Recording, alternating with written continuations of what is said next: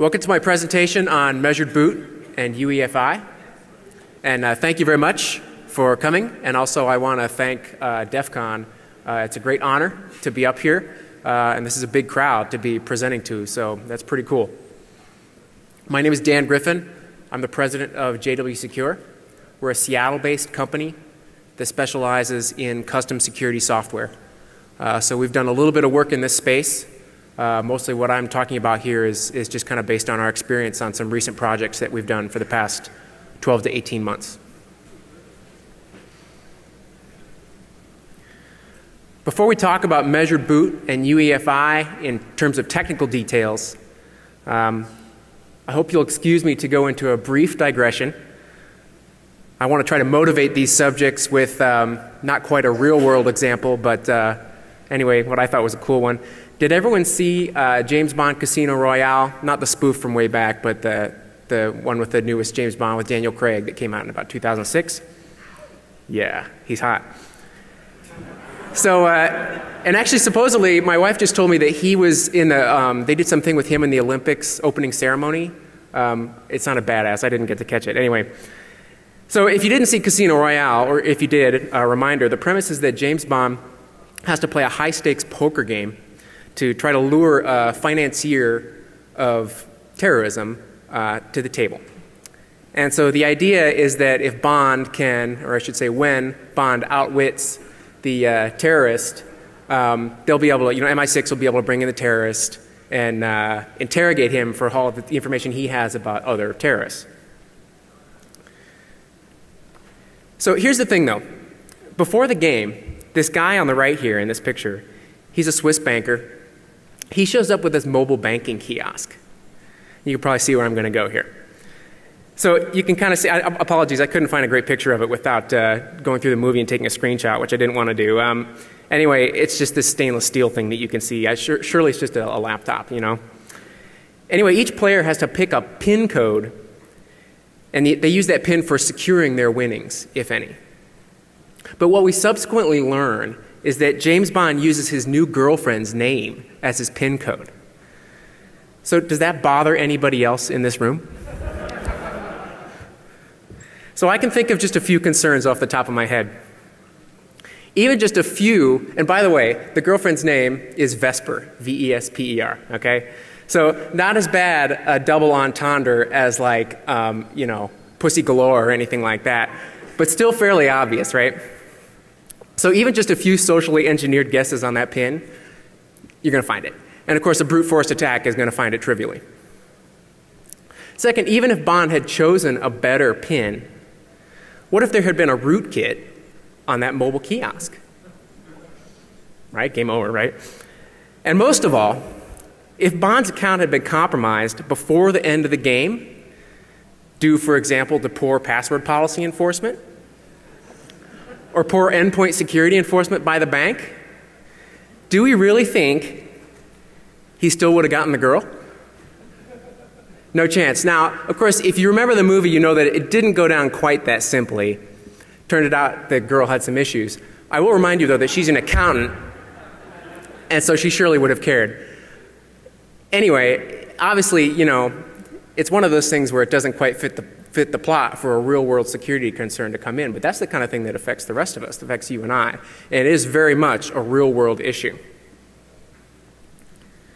So the question is, what can we do to improve endpoint security in scenarios such as mobile banking, not just for James Bond, but for everybody?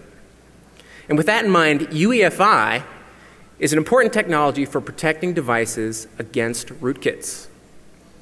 Now, there's some trade-offs, which I'll get to. And I also want to point out that the TPM chip can be used for protecting remote systems against compromised clients. So that kind of works the other end of the story, and I'll talk in detail about that as well. So let's look at how these two technologies work. UEFI is the Unified Extensible Firmware Interface, kind of just rolls off the tongue. For the purpose of this discussion, UEFI is a programmable boot environment that is gradually replacing, let's call it just old school BIOS. TPM stands for the Trusted Platform Module. It's a crypto processor typically implemented either as its own chip on the motherboard or as part of a secure execution environment and of course this is the direction that we're more commonly going now, in system-on-a-chip firmware. Secure boot is a feature of UEFI by which OEMs can control what boot images can be executed. Typically, secure boot includes support both for whitelisting and blacklisting of code signing keys as well as of the boot binders themselves.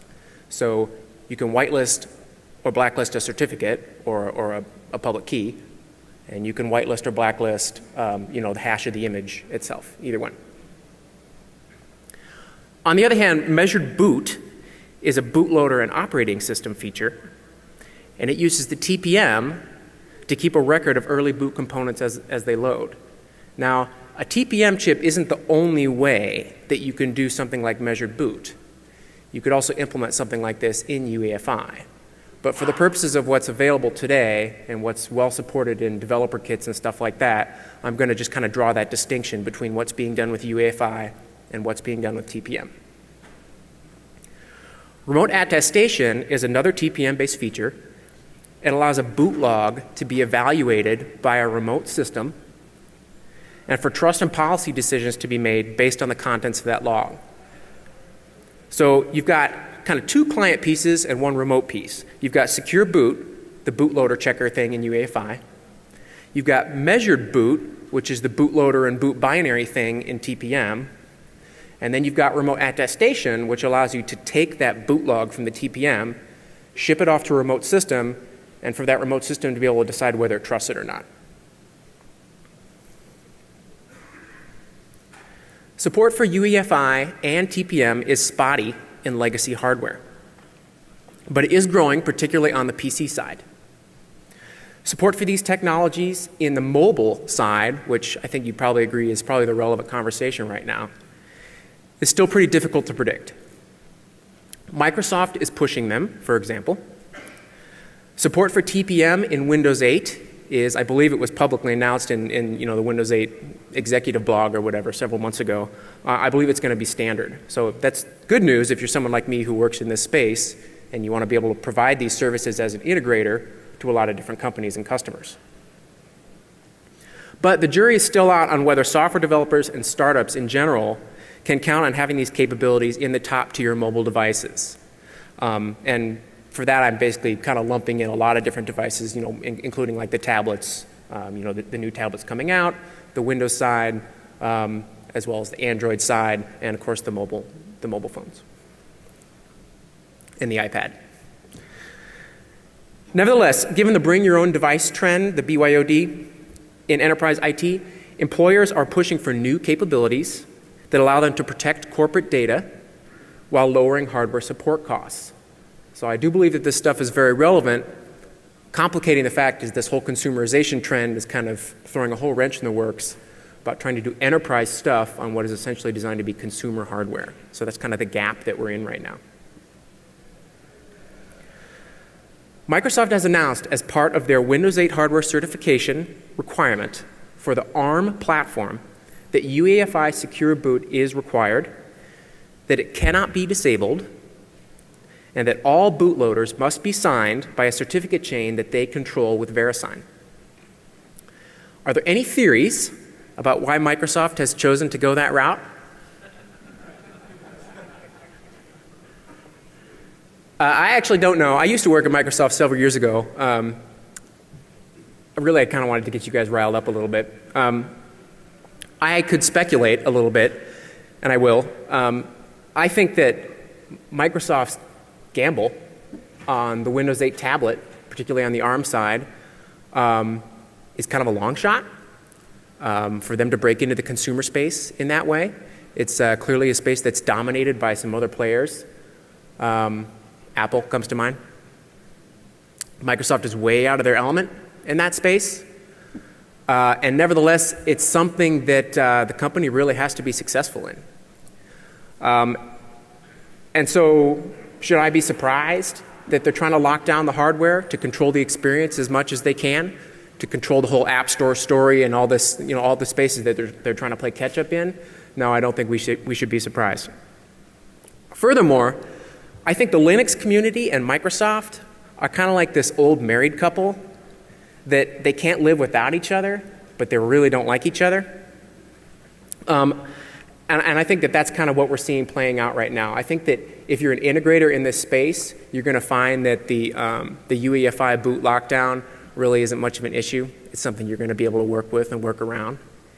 If you're a kernel developer on the Linux side, it's going to be kind of a pain in the butt. But, you know, you can buy a certificate and you can work around it. That's kind of my take on the situation right now. If you want to experiment with UEFI, check out the open source Tiano Core project, sponsored by Intel. There are others. Actually, if you saw Jonathan's session before this, he gave several examples of UEFI and BIOS toolkits. Anyway, the Tiano Core guys have provided lots of helpful introductory documentation, and it allows you to skip having to read hundreds of pages of UEFI standardization documents, which of course is very welcome. Microsoft has provided some documentation as well, particularly talking about the new Windows 8 hardware certification kit, and that explains the new bootloader signing process. And I also want to point out that the major Linux distros have done a great job of coming forth, you know, with kind of their rationale about how they're planning to play in this new world order with OEMs, particularly on the ARM side, having locked down bootloaders. You know, the Linux guys have really explained very clearly how they're going to provide distributions that work and how the community as a whole can still work within that framework. So it's an unfortunate speed bump that affects everyone, quite frankly. But nevertheless, you know, you can still play ball. So I've already alluded to this several times. The big drama about Windows 8 and UEFI Secure Boot is that Microsoft has stated that OEMs must configure Secure Boot as mandatory on ARM devices and that it cannot be disabled by users. Even on x86 platforms, UEFI Secure Boot is expected to be on by default. So another legitimate concern that's been voiced is that, okay, x86 we can still turn it off, but geez, have you ever tried to navigate the BIOS prompts on a typical laptop, for example? And that's assuming you can figure out the key to get to the BIOS in the, you know, at boot to get the BIOS in the first place. I was trying to set up my HP laptop to do some UEFI demos. Honest to God, I work in this space, and it was very challenging. It's just a real pain. In fact, when I finally got Windows 8 booting on that machine in UEFI boot mode, the TPM wasn't even visible anymore because there was a conflict in the BIOS driver.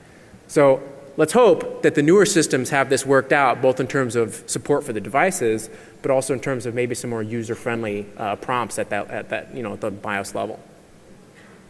Fingers crossed. As I pointed out, the major Linux distributions have announced that they'll be providing signed bootloaders. Unless you plan on doing custom kernel work, I think this is really going to be a non-issue. If you are going to be working in that space, or if you do work in that space, you're going to have to evaluate these options that I've listed here. So switching gears, in review, UEFI Secure Boot allows you to control at the firmware level what bootloaders are allowed. But what if you want to make more nuanced policy decisions and extend them higher up the boot stack? So for UEFI, we're basically talking about the BIOS and we're talking about the bootloader, and that's it. Even better, what if we want to make authorization decisions on a remote banking service, to return to the James Bond example, based on boot measurements made on the client? What level of trust can that service place in those measurements? Oops. There we go. With measured boot, starting at the BIOS, and by BIOS I mean UEFI or legacy, before each next component in the boot chain is loaded and executed, the previous component computes the hash of the next component on disk and stores that hash in the TPM. Data is stored in the TPM in these platform configuration registers, or PCRs. So if you see on the left-hand side of the diagram there, starting with the BIOS, takes the hash of the bootloader, which in Windows is, for example, bootmanager.exe. So it hashes bootmanager.exe, I should say Windows 8 specifically, sorry. Hashes bootmanager.exe and sticks that hash in the TPM. Then it hands off control to bootmanager.exe. bootmanager.exe launches either winload if it's a clean boot or winresume if you're coming out of hibernate. And then those launch the kernel. Each one along the chain is storing the hash of the next. The kernel then does something a little bit special and fancy in Windows 8. Before it initializes the early boot drivers, it loads them into memory, and then it initializes a special new anti-malware driver called ELAM, Early Load Anti-Malware, that basically is an opportunity for your anti-malware solution to have a hook very early in the boot process. It can look at the hashes of all those drivers that have been loaded but not executed yet and determine if it doesn't like any of them.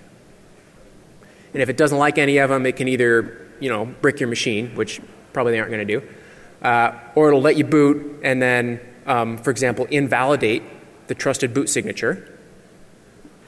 And we would also hope that, assuming it hasn't been totally owned, which if it's a bad driver, it probably has been, anyway, hopefully provide some sort of notification to the user via the user mode component of the anti-malware solution that they need to take some action, which unfortunately probably boils down to flashing the machine. But anyway, at least this is forward progress, so to speak.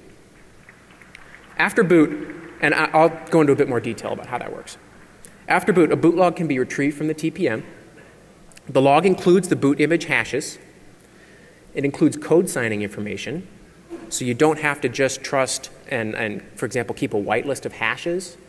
You can also, for example, track cert chains. So you can decide, okay, well, I trust the Microsoft certificate chain. I trust the OEM certificate chains for the machines that we use, the HP one, the Intel one, et cetera, et cetera, et cetera.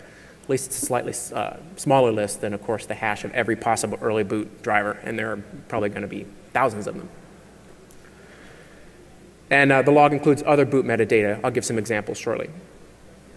Importantly, the TPM can also sign the log with a special purpose attestation identity key, or AIK.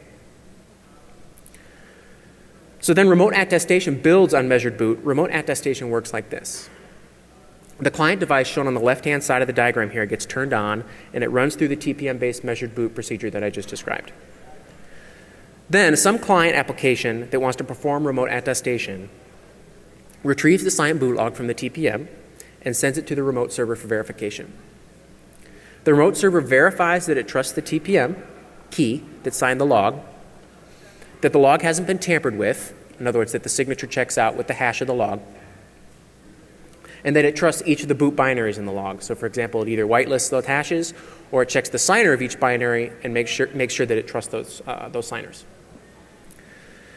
Then again, taking a typical line of business scenario, the remote server sends back some sort of signed token. And then the client uses that signed token to, for example, in the mobile banking service example, the client would then send that token to the mobile banking server, and then the server would make authorization decisions based on what's in that token. So the assessment could be, low, medium, or high security, or just yes, it checked out, or no, it didn't check out. As a result of which, you can or can't download the sensitive data, you can or can't make a funds transfer, et cetera. So obviously there's a fair amount of complexity here. And there's plenty of things that can go wrong, and I'll talk about several of those things towards the end of the talk. In the meantime, I think that some demonstrations about how this can be used in real applications will help make it a little bit more concrete. First, I'm releasing my new Measure Boot tool, which allows you to view the trusted platform module boot data and identify risks such as, for example, unsigned early boot drivers. The tool implements basically the following. It establishes a new attestation key based on a simulated database of trusted TPMs using the endorsement key, which is the permanent encryption key stored on the TPM. So when you get a new machine, you go to Best Buy, you buy a new Sony laptop. That laptop, assuming it does have a TPM, it's one of the enterprise class laptops, it already has a key burned onto it. And with most but not all of the OEMs, that key also has a certificate associated with it. And so you can decide, well, we trust the Sony endorsement key certificate, and therefore we trust that this is in fact a TPM-based key. So again, Measure Boot tool kind of shows you how to do that within the Windows 8 API that supports this stuff. The tool will then produce a signed log using this new key. And it'll format the boot data for human consumption, basically dumps it out in XML. And then it flags certain risks, just kind of as some examples of how to parse that XML. It flags risks such as unsigned early boot drivers. So I'm not sure how illegible that is on the big screen, but anyway, this is some sample output from the measured boot tool. I ran it on that HP laptop I just mentioned with the Windows 8 release preview build. And there are several things to note in the output of the tool. First, there are 2 items at the beginning of the output extracted from the boot log metadata. Actually, I guess you probably can't see my pointer on the screen. Anyway, the first thing is that disk encryption is enabled with a hardware-based key. That's important because, for example, you could make with high assurance decisions based on whether you should allow sensitive data to be released to this machine because it does or does not have an encrypted disk. I'll give a more concrete example of that in a moment. The second thing is that the latest boot integrity features in the bootloader have been enabled. This is really important if you want to use this scenario on Windows 8. You want to enable these new integrity features. Otherwise, you basically don't get anything in the log. You just get the TPM stuff, which is pretty terse. The second thing to note is that there's a really long list of early boot drivers. Keep in mind, this is not all of the kernel drivers that boot with my laptop. This is just the early boot drivers. And there's like 50 of them, right? So this is a significant attack surface. We'll get back to that. The final thing to note is that if you see, let's see. Well, unfortunately, I can't see that far. But anyway, about a third of the way down, you see this wdboot.sys. And it's marked with elam, and then it says signed. That's the built-in elam driver that Microsoft is providing. WD probably stands for Windows Defender. That's their, their free antivirus solution. So anyway, as the other antivirus vendors start to provide these drivers, here's an example of how you can look for those in the tool output, and again, perhaps make decisions on whether you trust that this machine is secure based on the fact that the antivirus solution is up to date. In introducing Measured Boot Tool, I mentioned that it creates a new trusted attestation key on the TPM before extracting and parsing the log. Creating the attestation key and establishing that the TPM is trusted is a foundation of remote attestation, because without that, the remote server can't trust that the boot data it receives from the client is secure. So that's part of the bootstrapping. We have to make sure that we trust this key. It's a new key. It's bound to the TPM. Otherwise, everything that happens thereafter is suspect. Measured Boot Tool demonstrates this kind of whole crypto song and dance feature that I'll show a diagram of in just a second. Basically, it entails establishing remote trust and simulating the data exchange between a measured boot client and an attestation server. So instead of having a real client server, I just kind of do, client call, server call, client call, server call in the code. So this diagram shows the client and server messages that are used in TPM remote attestation. In other words, this is what the client device does in order to transmit a boot log to the attestation service in a trusted way. First, the client requests an attestation nonce. This sequence assumes that the server already has that database of TPM endorsement keys, or you've gone through the trouble of making sure that you know all of the OEM certificate chains. So you have the Sony chain, the HP chain, etc.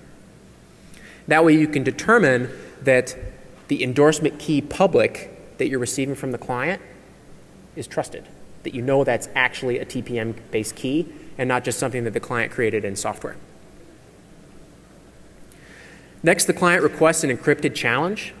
This request includes some binding information from the TPM regarding the new AIK.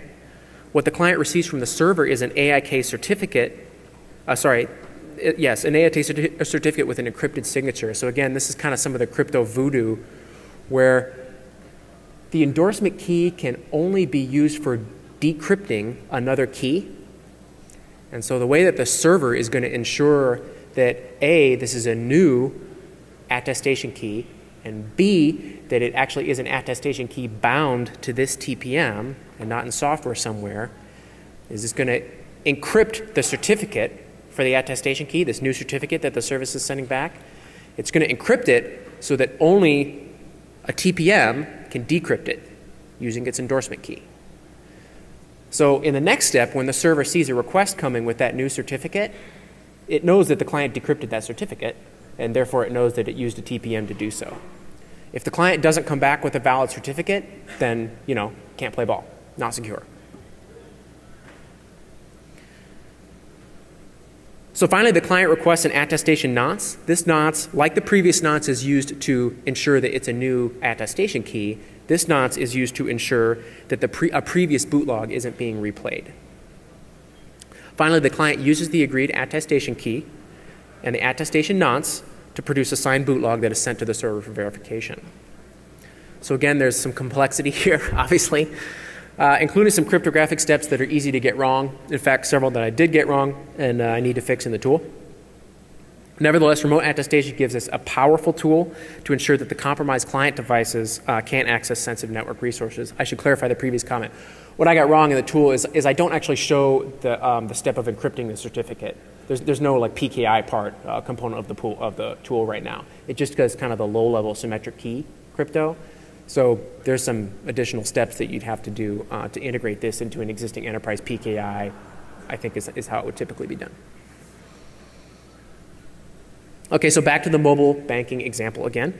Let's look at the current state of affairs for performing security checks on remote devices and identify where there are some gaps that we can start to fill in with these technologies. The question is, how can we use technologies such as remote attestation to raise the security bar in the bring your own device scenarios? Doing it in a standards-based way without imposing too much of a burden on the user. In addition, we also want to demonstrate that devices can be authenticated using hardware-based trust in a way that is seamless to the user. Otherwise, let's be honest, nobody's going to use it, and particularly when we're in this kind of consumerization shift here. OEMs, hardware manufacturers, handset carriers are going to be super, super sensitive about anything that scares off users. And of course, security bars have a reputation for scaring off users. So what we wanted to show in this demo is a way that you can really raise the security bar on a mobile device without any additional hurdle for the user, so to speak. This demonstration starts with a mobile banking application. Unfortunately, I couldn't get access to the kiosk from Casino Royale, but at least this application is real. In this screen, notice that the bank is able to present the user with promotional offers before there's been any sign-in experience. So again, this is kind of talking about, well, what can we do to make security convenient in a sense? This is important because it actually helps to maximize revenue opportunities. So I think this is a way to kind of sneak some of this stuff in, so to speak, and make it palatable to the people that we're going to be dependent on to get these technologies into users' hands. After the user clicks the sign-in button, they're asked for their existing logon information for online checking. Since this is the first time the app has run, we want to bind the device to the user. For this demo, we assume that the bank already has the user's mobile phone number from the initial in-person proofing when the account was set up. What we'd like to be able to do is bind the device to a known TPM, specifically the endorsement key, like I was just discussing, as shown in the remote attestation flow that you saw previously. Unfortunately, few smartphones have TPMs. Still, there's an opportunity here for OEMs to raise the bar. And I think partially depending on, for example, how Windows 8 does with their tablets, we could see that change sooner rather than later. If they don't do well, it's going to be later.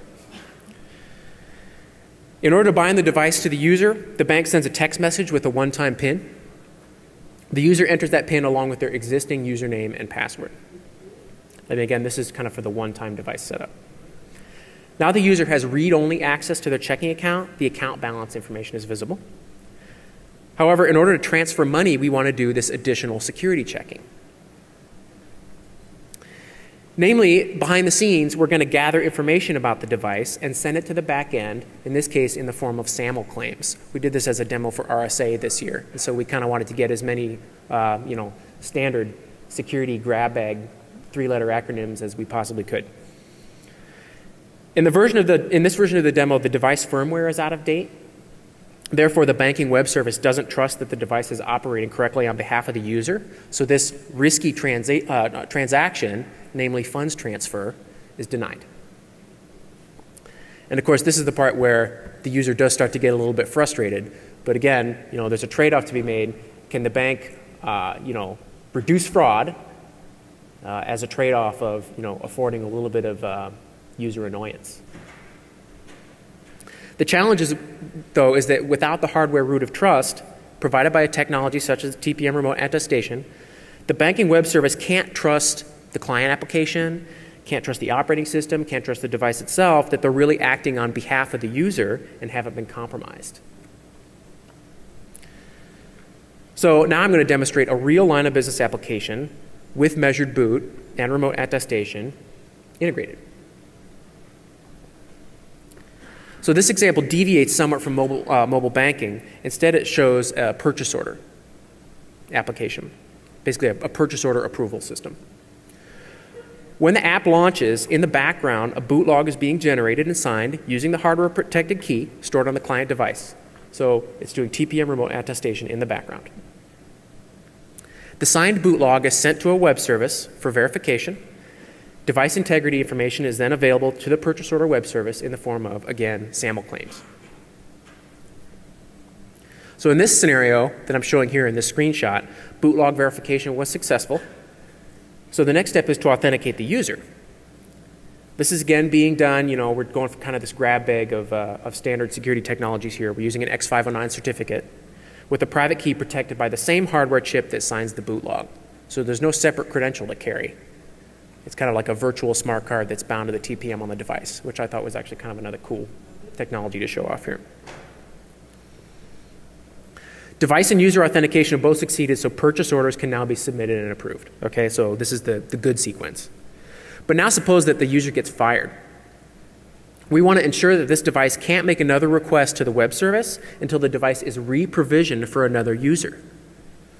Thus, not only do we want to revoke the user credential when an employee is terminated, for example, we want to revoke the device itself. And we can do that because we have this database of endorsement keys. So for example, in the SAP job that kills a user account, or that terminates a user, sends their last check, etc., it calls over to the other system where our endorsement key trust is maintained, and it says this endorsement key is no longer trusted. So the next time this machine, regardless of who's logged onto it, tries to connect to our service, it's not going to be trusted. Remote attestation is going to fail. We're not going to trust the boot log. Similarly, of course, if a trusted key, but a tampered with boot log showed up, we wouldn't allow the authentication there either. And importantly, of course, the user would have to be given remediation instructions. Again, remediation when you have a rootkit installed has become a little bit of a tough one these days because, reflash the machine is one thing, but now we're not even sure if that's going to do it. Anyway, I don't have the answer to that one yet. So recall that I just mentioned that the measured boot log includes additional boot metadata beyond just the list of early boot drivers. I want to give an example of how you can use some of that other metadata.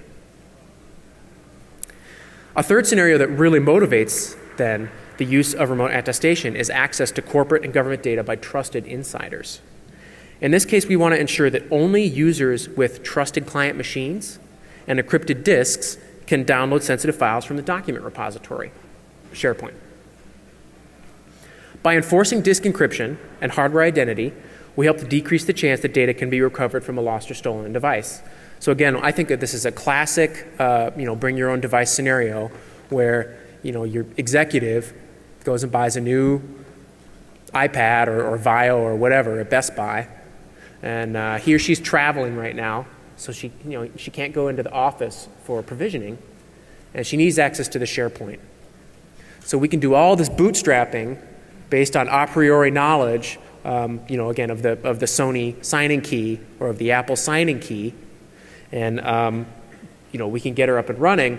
From the boot log we receive from that device, we ensure that when she downloads, the financial predictions for next quarter or, whatever sensitive data, and then she leaves that brand new machine in the back of the taxi because she's in a hurry, she gets out, that we know with high assurance that that machine had hardware protected disk encryption enabled.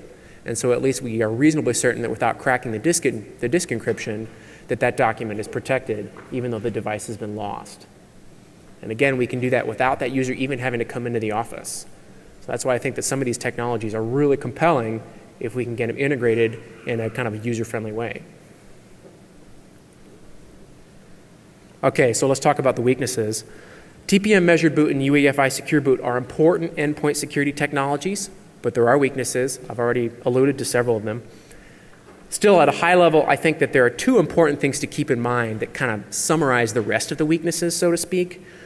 First, we're still generally assuming that the user is an ally. For example, that the user won't go out of his or her way to physically compromise the device. Your body, like mine, may be like rejecting that concept that we still have to trust that the user doesn't want to compromise the device. Unfortunately, I don't know if you saw Jonathan's talk before mine, he made it fairly clear why we still have to trust the user not to compromise the device. Because, for example, the user could cut the chip off of one device and wire it onto another one. And, you know, what does that mean now? It's still a trusted TPM, but it's not the same computer. Do we care? I don't know. Secondly, as I've demonstrated, there's complexity here, and in software, increased complexity means increased bugs. That's just the way it is. So with these two things in mind, this slide lists some other specific weaknesses to be aware of. First, the UEFI. On the UEFI side, the toolkits are evolving rapidly. Lots of changes being made to the sample code, for example, in Tiano Core. Again, you know, just from somebody who's done software for a long time, you just kind of become nervous when you see a lot of changes. That just generally means bugs, so you just got to be careful. No different on the TPM side. You know, there's plenty of complexity and risk there as well. I talked about the risk of, on the TPM side, of initial bootstrapping and provisioning.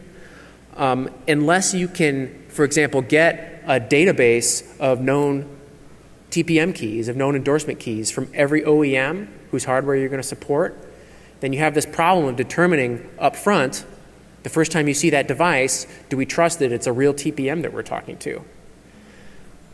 What we've actually done for a recent project, since we haven't been able to count on the OEMs on all of the OEMs to support that, is, for example, in a deployment where you've got a higher value user credential already deployed, like for example, you know, OTP fob or a smart card, you kind of have this moment of trust transaction where the user signs the device into the system for the first time, and you say, okay, Mr. User, under penalty of a slap on the wrist, you know, does this machine still seem secure to you?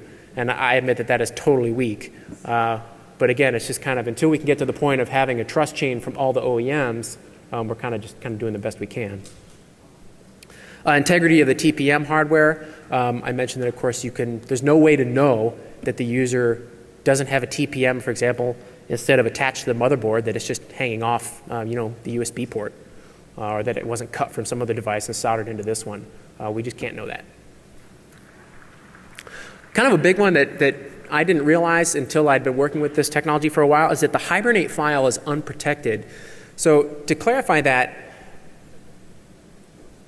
measured boot only happens when the device is doing a clean boot. Keep in mind that when you're doing a Hibernate, the kernel is basically taking this whole image of memory of all the drivers, and it's just copying it on a disk. And when you do a resume, it just copies that whole image back into memory, and then presses the big green go button. So it doesn't reinitialize the drivers. Drivers can be notified of a Hibernate, but it's not the same as being reloaded and reinitialized, because they're already loaded. So what that means is that if you have a malicious admin on the other side, the admin could, for example, inject drivers into the Hibernate file, or it could modify images in the Hibernate file. The only way to protect against that is A, trust the user, and B, we would recommend, of course, using disk encryption, because again, disk encryption at least prevents the Hibernate file from being modified offline. Well, let's say it reduces the chance. The other thing I wanted to mention, two more weaknesses I wanted to mention. There's a trend of migration from hardware to firmware. I mentioned at the beginning the system on a chip approach that basically most of the tablets are using. I can't necessarily say that it's more secure to have a TPM in a separate chip than it is to have it integrated as a secure execution environment with everything else going on in a single chip. My gut reaction is that it raises a few concerns that, you know, that code would be accessible from other less trusted code running in that same environment. Again, just something to think about. And the final item is that you still have the inevitable zero-day patching delay and you know, the whitelist maintenance. Even if you're going the route of just checking the certificate chains for each of the binaries, in a remote attestation scenario, you still have this issue of, well, you could have a signed binary out there that hasn't been revoked yet, because somebody just zero-dated at DEF CON. So this system doesn't take away that zero-day risk. Looking forward from my perspective as a security software integrator, there are two questions. First, Windows 8 has excellent developer support for the technologies we've been discussing. And you see similar SDKs on the Lync side as well. But I'm particularly interested in, will the Microsoft tablet strategy be successful? Because I think it's a bellwether for whether a lot of these technologies will be adoptable. And second, will similar features become more widely supported on the top smartphones and tablets? Either way, as I've demonstrated, capabilities such as measured boot are already present in most enterprise-class PCs. So my recommendation is don't be like James Bond. Protect the endpoint, choose a strong password, and get the girl. I think I do have time for questions. Yeah, I have 5 minutes for questions, so I'm happy to, if you don't mind voicing them out loud in front of the whole world, I can take them now. Gentleman in the green shirt, I think.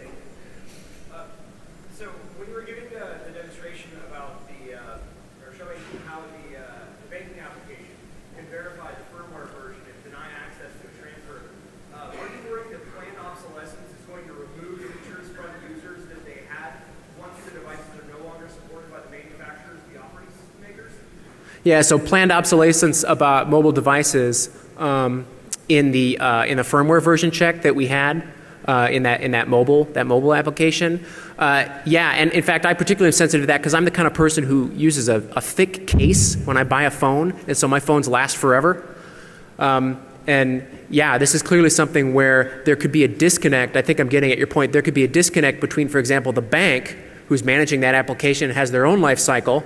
The producer of that application, which probably isn't the bank and has their own life cycle, and the carriers and the operating system manufacturer, none of those four entities or whatever are going to be on the same timeline. Yeah, I don't have a good answer for that. I think that there definitely would be some issues there. Thank you. In the front, please. In application number 2, where you're showing the revocation of a particular device's credentials, you're using the EK and not the AIK.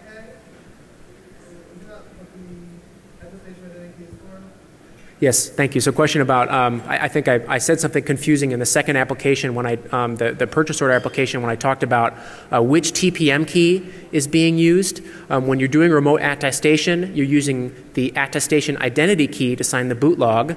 Typically, you'll be using the endorsement key to establish a new attestation identity key every time you do that. Thank you. Right here.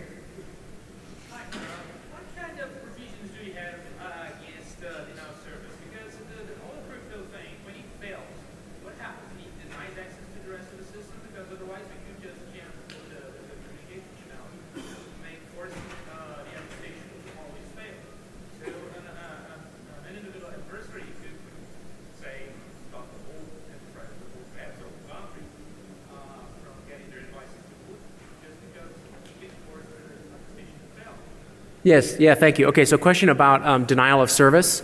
So I think that there are a couple of issues to consider there. I think it's a great point in general to use kind of the enterprise scenarios that I talked about. I think most enterprise systems are not robust against denial of service, so that's pretty much the answer to your question there. I just want to point out that attestation is something that we're proposing would be layered on top of an existing authentication solution, an authorization solution. So you wouldn't be preventing the machine from booting, and you wouldn't be preventing the user from, say, opening up their browser and going to Google. What you would be preventing is in the current flow where the user tries to log on to their SharePoint server, there's now this additional check that we're going to be doing before we let them log on to their SharePoint server. So you could DOS SharePoint, you could DOS, whatever our logon solution is, and yeah, now you could DOS the attestation server as well. That's absolutely true. Yep. Please. On the mobile platform, do you think this is going to go the route of adding a TPM or NPM, or do you think it's going to be something like an ARM trust Yeah, great question. Question about, and I should have referenced this, question about ARM Trust Zone being adopted as kind of the mobile de facto standard as opposed to the TPM being adopted as the mobile platform standard. Right now, the direction seems to point to ARM Trust Zone. My company does about 90% of our work on Windows, if that wasn't already obvious. We have some important revenue that comes from interop between Windows and Linux, though, which is why I'd like to see a variety of devices and solutions be available. It's inconvenient if you have to do the same thing twice to get it to working on TPM and get it to working on ARM Trust Zone, but that's better than not having it at all, which is essentially the current situation. But the ARM Trust Zone is basically equivalent TPM plus PXP. Yes. Yes, ARM Trust Zone is equivalent to TPM in terms of the capabilities I've just been describing. Thank you. Okay, great. Thanks a lot, guys.